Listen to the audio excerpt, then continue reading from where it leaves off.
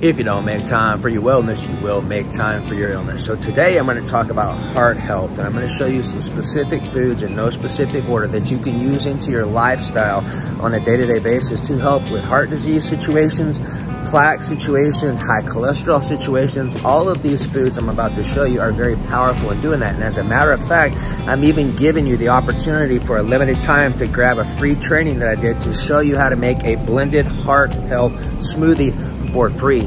Use my text message service, just comment the word Smoothie Recipe and it'll automatically pull up for you and you can watch it, you can dive on it.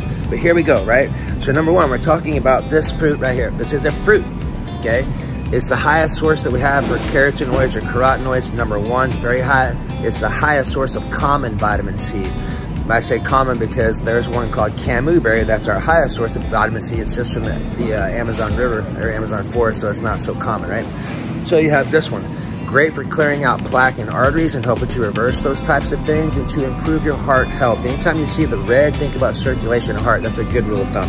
Next one, these okras. These are some of our top artery scrubbing foods because of the phytochemicals and nutrients within it. Now, there are actually studies with mice that were done on the okra seed and the pill powder.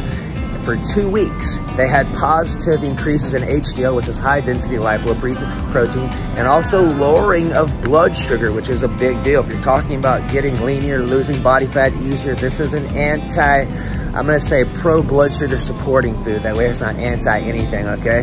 So mucilage is an active compound in here that you'll see when you cook. It's kind of slimy. That's the slimy stuff that binds to the cholesterol in our arteries to absorb it and to take it out. And like I said, I do a whole free training for you on a live blended smoothie demo. Grab it, it's free. It's tremendous value, okay? It's for heart health specifically, all right? So just use my text message service, comment the word Smoothie Recipe.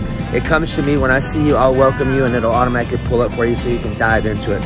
Here's the next one, okay? Now, this is pomegranate juice, all right? I'm gonna actually get some actual pomegranate when I go to the next store because they don't have it here. Why is that important for you?